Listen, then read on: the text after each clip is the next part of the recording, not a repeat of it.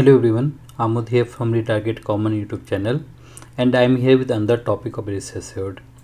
So in previous videos we have learned to map or convert JSON object, simple JSON object and nested JSON object response to Pojo classes so that we can easily extract the values. Okay, so now in this video we are going to learn how can we perform the same thing when we have JSON array as response. Okay, because whenever we are hitting any API, so we can get JSON array as response also. Just for an example, let me go to jasononlineeditor.org and think there is a customer. Okay, like suppose Amazon. In Amazon there will be one API which will give all the saved address by the customer, right? So obviously when it needs to return multiple addresses, multiple details of the same customer, okay, multiple similar details, means if you're using Amazon or any e-commerce tool, e-commerce app, so there you will be storing multiple addresses, right? So if I want to fetch that all the saved address of a customer, so I should have an API which can give us, right? So suppose we have one API which is giving me the list of addresses. Okay, so with that will be a JSON array only. So similar to something like this. Okay, so what I'll do, I will just copy this much.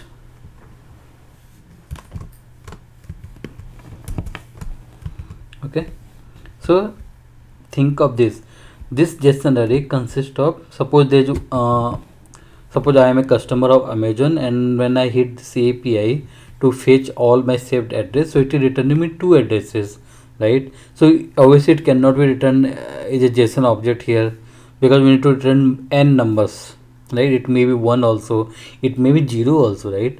It may be any number, so okay, but not negative. So since I have two addresses, so it is returning me a JSON array. Okay, possible. Now how can we convert this JSON array response? It is simple JSON array, right? Simple JSON array response. How can we convert this response to a Pojo class so that we can easily extract the values out of it?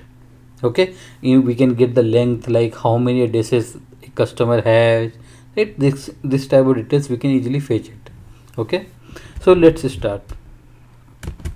So I'll go to Eclipse project where I am writing all the codes. Let me create a new class, and the class name I will give convert simple JSON array response to Pojo. Okay, so before that what I need to do, so let me increase the font size.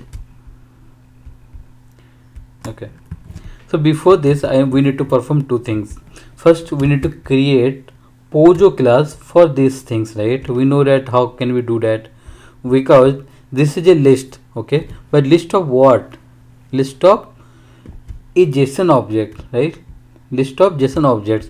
This JSON object we can represent it as a Pojo class, right? And we have already created a Pojo class called address in my previous videos, okay, which is representing this particular JSON object here, right? We have house, number, street name, city, state, country. So we are already done with the Pojo class. Okay, so if you have a doubt how can we create it, so you can go through my previous videos where I have explained it in step-by-step details. Okay, so so now we need to create a dummy API or mock API. So let me go to Mocky, right? Mocky, and go to new mock. This also I've said in my previous videos, so you can go and watch, like how can you mock the data or mock the API response. Okay, click on generate my stable response. We are ready with the dummy API or fake API. Okay, so here let me add a main method. Okay, so what I need to do, rest assured. Okay, so we need to get, because I'm using a mock API, get Okay, let me post the URL here. Okay, and once the SSL is hitting this get API, it will give me the same response whatever we are expecting, right? Because we have mocked the data, we have mocked one API which will give you that same response, right? So we need to cast it, we need to convert it, or we need to parse it, okay, in a Pojo class. Okay, so we know that we have a method called edge, which we have used already in my previous videos. Okay, so if it is JSON object, then we can simply write address dot class, right? Already we have done, but here we don't have address directly. Address is wrapped inside a JSON array. Okay, so what I need to use? So first let's so simple thing, like we have array concept in Java, right? Same thing here. It is not address dot class now. Okay, it is not address dot class now. Okay, because address dot class means it should be only this much, right? Only this much. If it is only this much, then we can write address dot class, which we have already done in my previous videos. But here we have multiple addresses, so we cannot use address dot class. We need to use address array. Okay, address array. One address, okay, you can store it. Multiple address, how to store it? Into an array you can store it, right? Then you can store into same type addresses. Okay, so this is the way we need to convert that JSON array response to Pojo. Now this is an array, we know we can print the size. So let me print the size of, or maybe we can print number of addresses. Okay, something meaningful, and to put here addresses dot length, right? In array we have length as a property, and we can get the how many addresses a customer has. Okay, and let me print like address. I want to get the first one, right? Obviously you need to use index 0 first, right? But I use address of 0 dot get city, right? You can use, because once you doing the address of 0 or address of any index, okay, make sure that you are not going array index out of bound. Okay, we have only two addresses here. So address of 0, when we do, we are getting address kind, right? Address object now. So we can use the getter methods of that address class, right? Because this is address array. Okay, now you can use get city or whatever you want to use.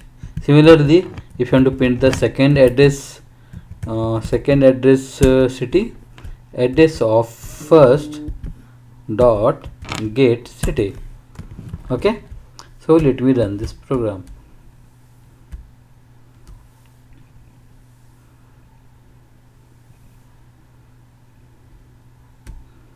Okay, so yeah, we can see number of addresses 2, and the first city is Bangalore, second is Delhi, right? So this is the way we need to parse it. Okay, so this is the basic concept which we need to keep in mind.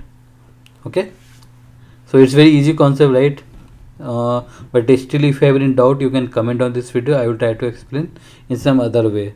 Okay, so here if you have watched my previous videos, so there I have used list, right? If I want to create a JSON array, so I was using a list, right? So in the next video I will explain like how can you convert, how can you do the same thing. Okay, whatever we have done here, instead of using address I will use the list. Okay, this is good if you have only simple JSON array, but when you have nested one, so it will be difficult for you. Okay, so in next video I will explain about how can we convert simple JSON array to Pojo classes using the list. Okay, so thank you everyone. If you like my video, please like, comment, subscribe and share with others. Thank you.